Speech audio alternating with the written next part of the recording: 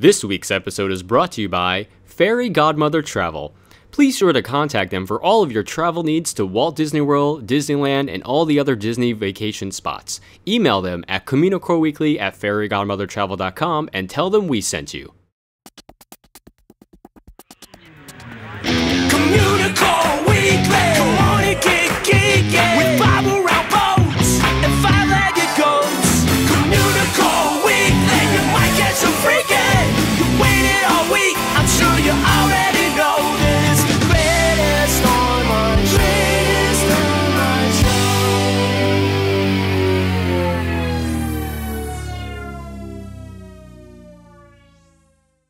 Hello, and welcome to Communicore Weekly, the greatest online show and home of the world's first pair of independently born identical twins. I'm George. And I'm Jeff. And it's our 160th episode spectacular. Yay! Wow, that's a lot. We really don't have a spectacular planned out for this one. I had nothing else to say, and I figured why not. Well, the question is, did you wave your arms in the air like a Muppet? You know me way too well. That's what I was like. Oh, man.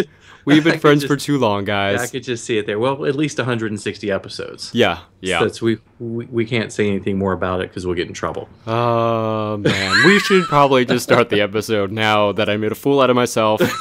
And nobody saw except for you clear across the country. Exactly. It's time for Disney History.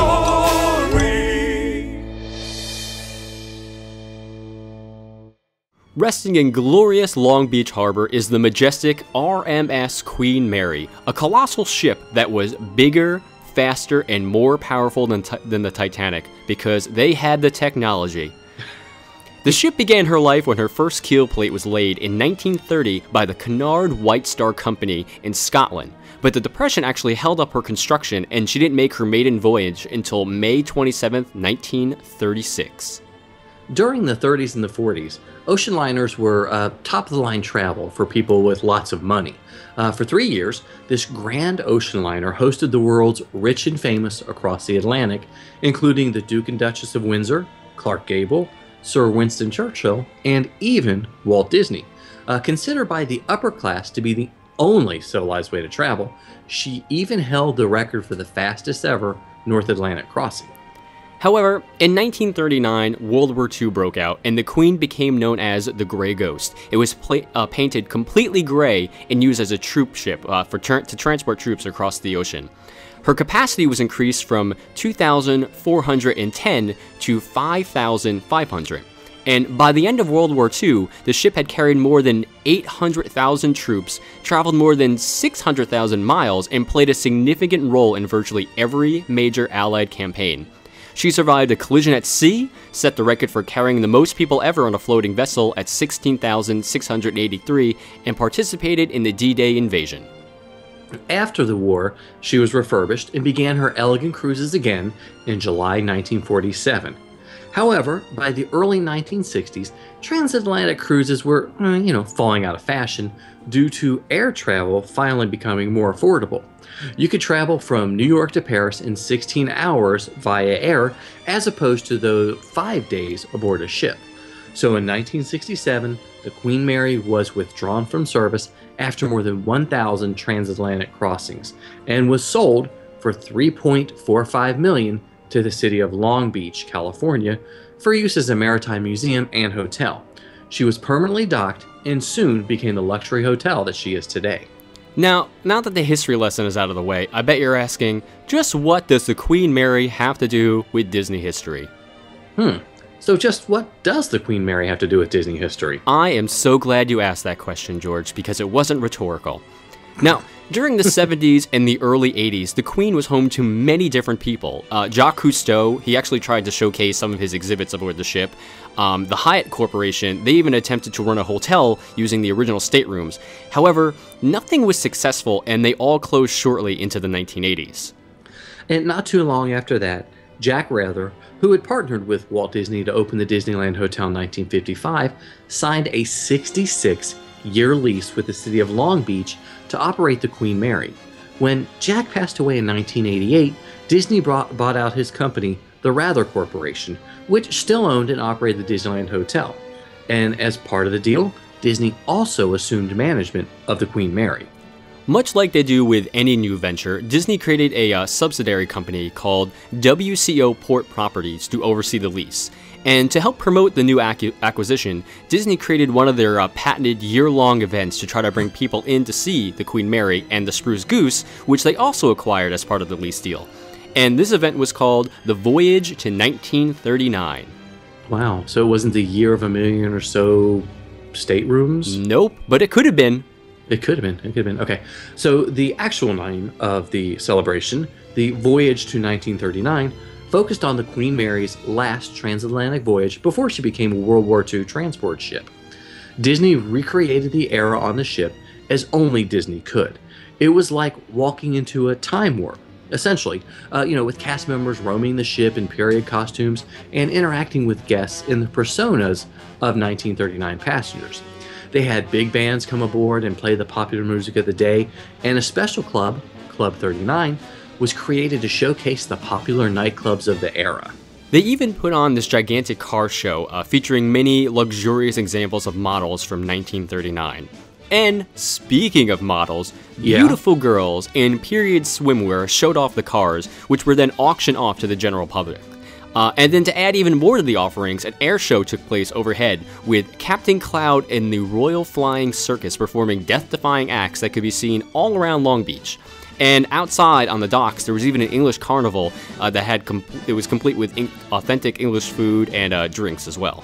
So we have to say that again. Captain Cloud and the Royal Flying Circus. I love that name. Only Disney. That's a band name. Yes, it is.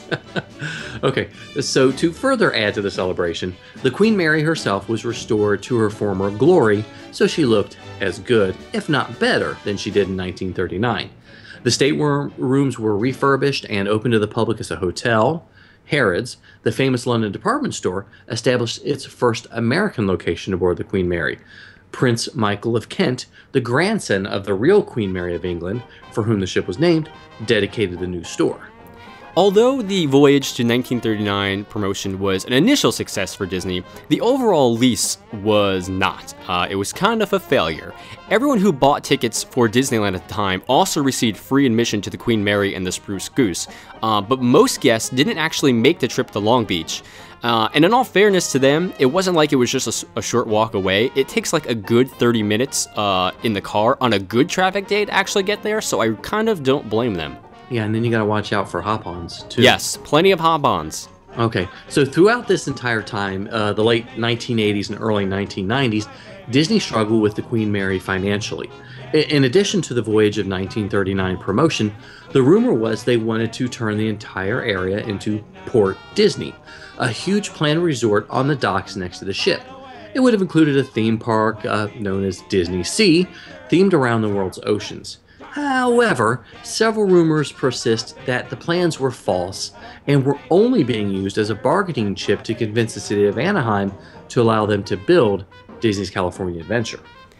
Either way, the Disney Sea concept was recycled almost a decade later when Disney opened Tokyo Disney Sea with an ocean liner that really resembles the Queen Mary quite a bit as its centerpiece. But back in Long Beach in 1992, Disney opted out of the lease with Long Beach and the property went back to the city. And even though we never got a Disney theme park out of it, we did get a pretty amazing promotion that celebrated the Queen Mary's history. Though Disney has nothing to do with it any longer, the Queen Mary is still an amazing place to visit and stay. Yes, you can stay overnight on the ship and enjoy many of the same luxuries passengers did during the ship's heyday. And you can even go on ghost tours, but that's a story for another time because George does not like that stuff.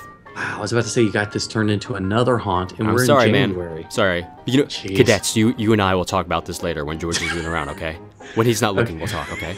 All right, cool. Call me. So if you had any experiences with the Queen Mary during any of its time, give us a call on the GOAT line and let us know. We'd love to hear about it. Call us at 424-785-4628. That's 424-785-GOAT. He's a nerd, he's a geek, but we all like to hear him speak. So listen up to the words from his speech. It's George's Book of the Week.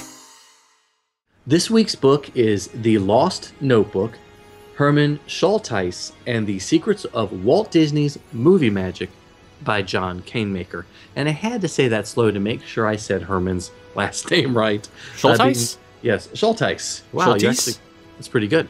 This is a massive book. Weighs 5.6 pounds. It is Sidebar, George literally just looked at how much the book weighed. Yes, I had he to needed look to be very accurate. It's so large it will not fit on my A4 size scanner to get a good scan of the cover. But the book is awesome, even though it's expensive. $75, brand new. It's really, really, really cool. Okay, a little bit about the book. I heard about it last year, just recently got my copy, and it's one of those books where it's hard to realize how monumental it's going to be, even before you crack the spine. I'd avoided all reviews of the book, but when you read hundreds of books or blogs every week, not books, I wish, you're bound to run into people talking about things you're trying to avoid. And The Lost Notebook was an instantaneous hit with animation and Disney studio columnists and historians. It was hard to miss the articles in which they gushed about this book, and it is written by the inimitable, I love that word, John Canemaker, and it's based on the notebook of a Disney employee from the late 1930s. I've read a lot of books about the studios and never ran across the name Schulteis, so I wasn't sure what to expect, especially with a book with this much hype as well. The story of the notebook itself came into possession, and how it came into possession of the Walt Disney Family Museum. They own the notebook, and they worked with Canemaker and the publisher to put this amazing book together. How the notebook came into the Walt Disney Family Museum's possession is really kind of interesting. It's got some twists and some turns in it, and it adds a lot to the narrative. It's an interesting book that almost is hard to describe because it's a gentleman who worked at the studios only for 1939 and 1940, and not the whole time. And he basically created a notebook that detailed a lot of the special effects and how they did them in some of the animated movies like Dumbo and Fantasia and Pinocchio, with a lot of detail about how they made Fantasia itself. What I loved about the book, besides getting a look at how the studio really worked during that time period for a lot of things they did, was how a lot of this movie magic was actually lost. And until they found his notebooks in the house that he lived in, some of the things were lost to history and they didn't know how they were done. And they've reproduced this notebook as is. The first section of the book itself is a biographical look at Schulteis and his wife, with a lot of the pages of the notebook highlighted and some of the 5,000 photographs that he took in the 1930s and the 1940s of Los Angeles, which are now at the Los Angeles Public Library. As I mentioned, the book is huge. It's larger than 11 by 17 than fitting on my scanner, and it clocks in at 292 pages because they reproduced the notebook in full scale, in regular size. The book at times was really incredibly dense. Things I did not understand. More than just f-stops on the camera and how they made special effects and certain things they did.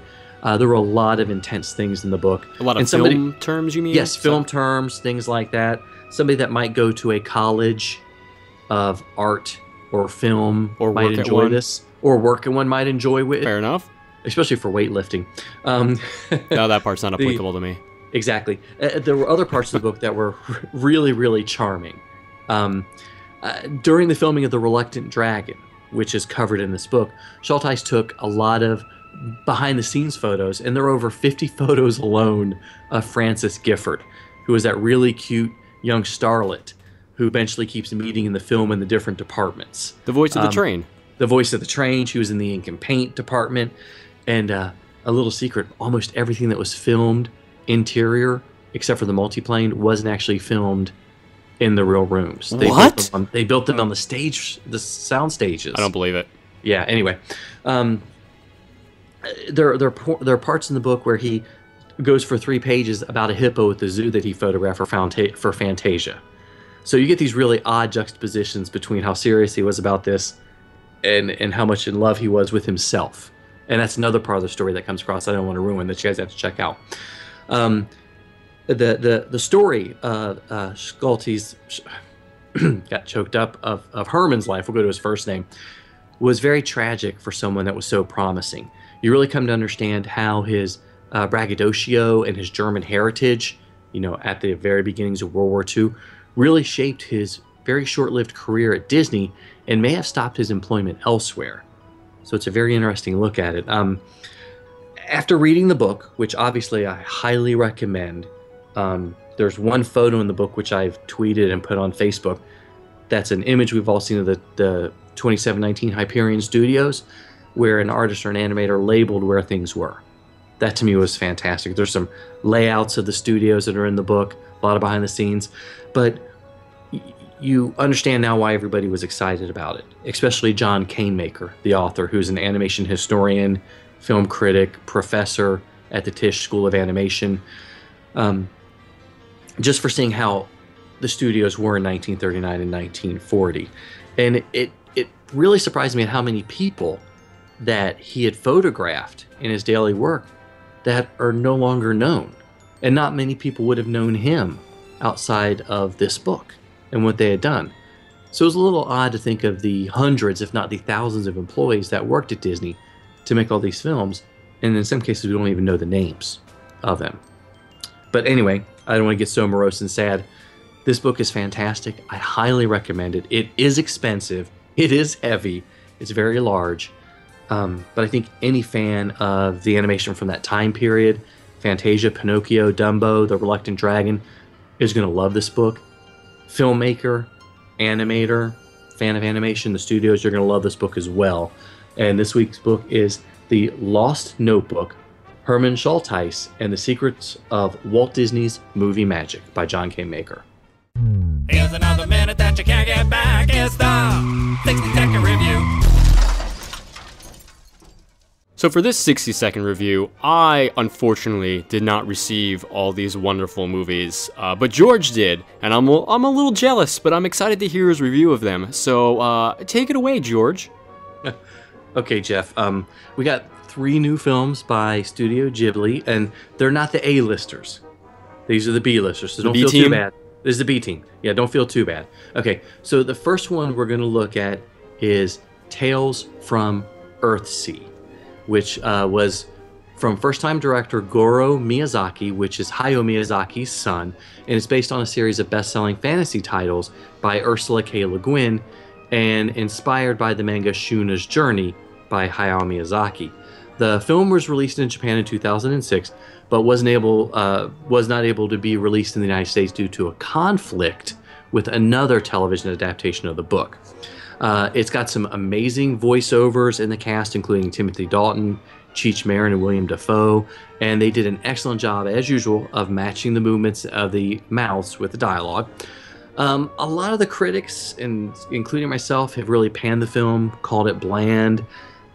Ursula K. Le Guin even said it's a beautiful film, but it doesn't match my books at all. We did enjoy the film as a family, and we were able to follow the plot fairly easily, even though the cultural references may be difficult to understand. Some of the scenes were breathtaking, but it just didn't come across as the film that I wanted it to be. And that was Tales from Earthsea. Maybe rent it if you want to watch all of them. I had another friend who said him and his wife tried to watch it, and he fell asleep in the middle of it. And he actually visited the Studio Ghibli film in Japan, so that says something. Okay, the next film is Pom Poko, and I was glad to get this one on Blu-ray. I'd seen it on DVD before, and I tried to prepare my family for it because it's a little bit odd. But it's basically we meet what's referred to as a raccoon tribe living outside of Tokyo, and the raccoons are losing their territory by the encroaching city and its growth, of Tokyo. And this probably takes place, my guess, is in the 60s. The raccoons are actually tanukis, which you might remember from Super Mario Brothers. Heck yes. So, because he had his tanuki suit. But these are actually, tanuki are raccoon dogs that are able to tap into transformative powers, which they then use to play tricks on the humans in order to stop the construction and the the building of the suburban neighborhood. It looks at a lot of, it's got a very heavy environmentalism theme as well, which we see in a lot of Miyazaki and Studio Ghibli films. But this film was written and directed by Isao Takahata, who was Miyazaki's longtime collaborator. So it's not quite, it's still real Studio Ghibli, but it's a little bit more adult, not in a bad way. And it has some very strange cultural moments that might not be understood by most American audiences. For instance, part of the transformation of the tanuki involves the pouches of the males. And my 11-year-old and his best friend spent the entire weekend giggling about the pouches, which can sort of give you an idea of what we're talking about.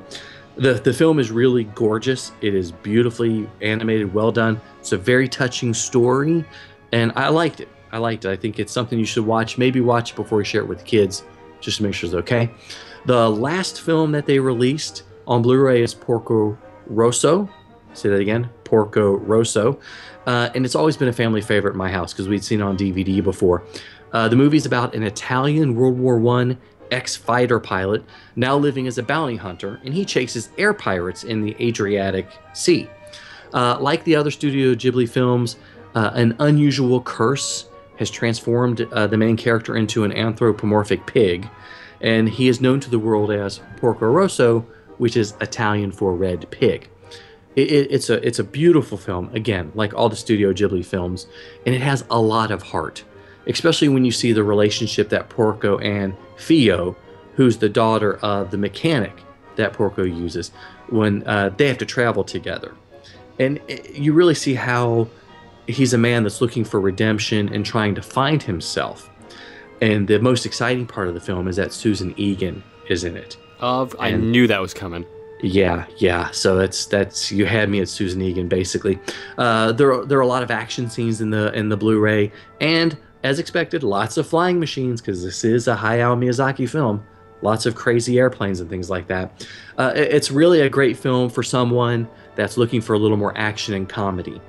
And of the three films, Tales from Earthsea, Palm Poco, and Porco Rosso, Porco Rosso, in my family's opinion, is probably the best, followed by Palm Poco for the slightly older crowd.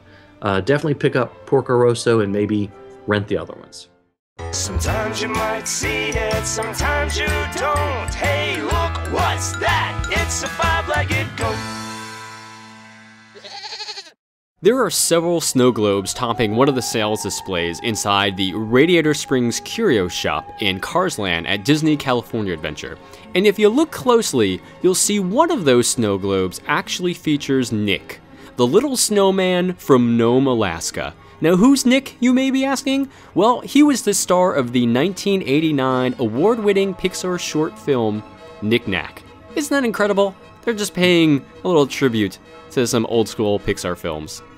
It's funny to think of that being old school. Yeah, 1989. How old was I in 1989? 7? I don't want to hear it. I was probably 7, George.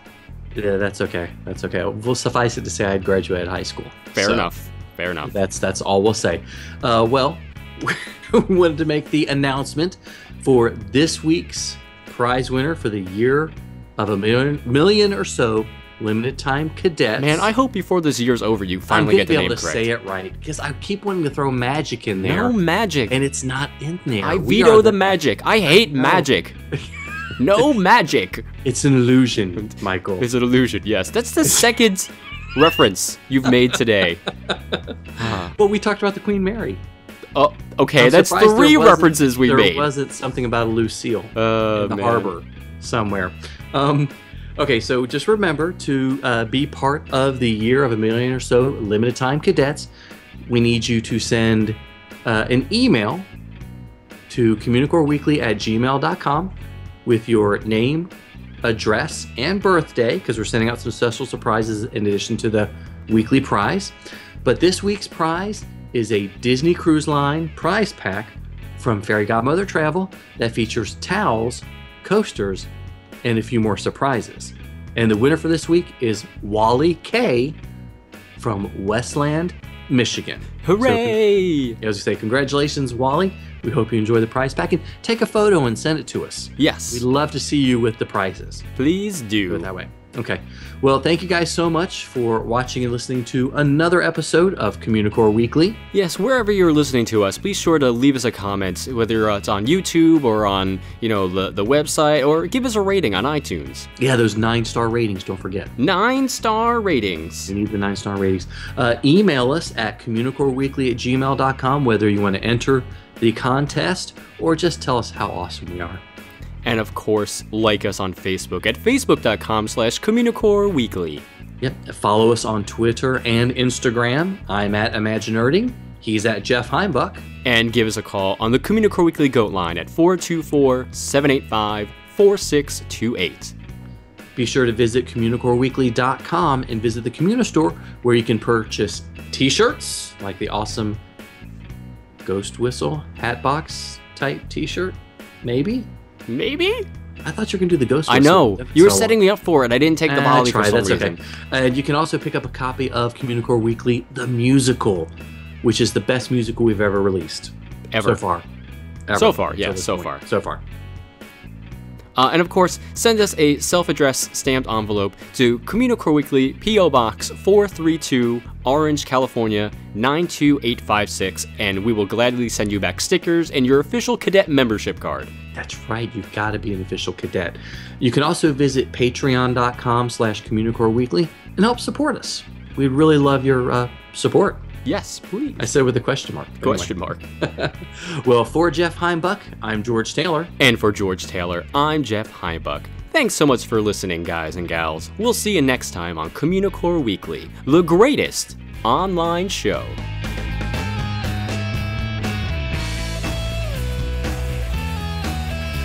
Son.